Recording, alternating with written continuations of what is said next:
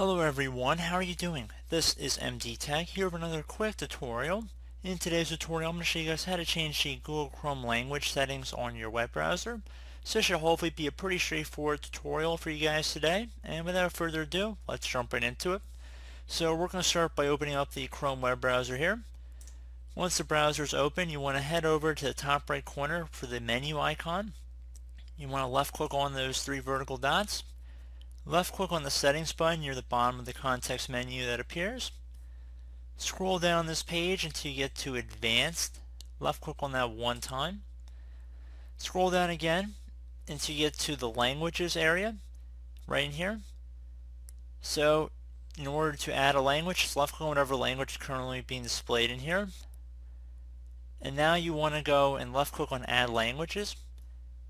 Select the language from the list that is applicable to you, and then left click on add. Once you've done that, you want to go and right click right next to the language for these three little dots here for more actions, and check mark where it says display Google Chrome in this language. Once you've done that, just left click on the relaunch button, which will relaunch the web browser in that language, and you can see the settings have changed to reflect that. So I do hope this brief tutorial was able to help you guys out. And as always, thank you for watching, and I look forward to catching you all in the next tutorial. Goodbye.